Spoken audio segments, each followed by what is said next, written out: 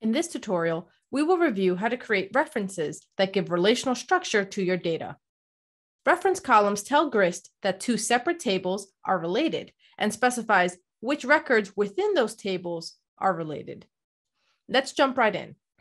In this document, we are tracking our job applications to various companies.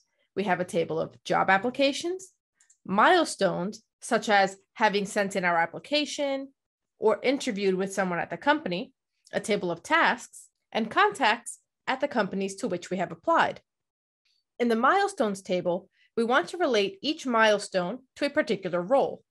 We already have a column called role.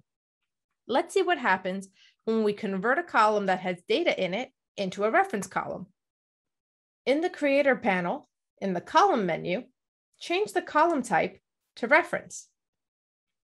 Because there is already data in the column, Grist will make its best guess at the underlying table you are trying to reference and match the column's data to the correct field in the underlying table. You can review and edit this guess.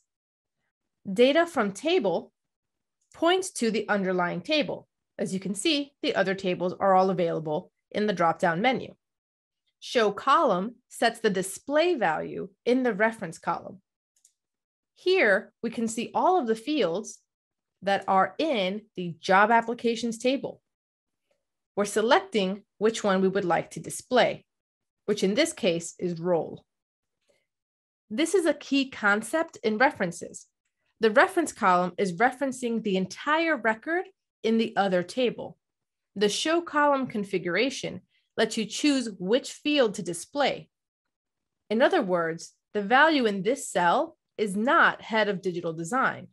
It's actually the entire record that is being referenced. This distinction matters when using reference columns in formulas. We explain one key reference formula in the next video. Now let's look at an example in which we do not already have a column with data. In the contacts table, we have a list of contacts that are not associated with any job application or company. Let's create a new column called company. Set its type to reference, point to job applications, and set the display to company. Clicking on an empty cell will now open a drop-down menu of all of the possible companies. Let's quickly relate each contact to their company.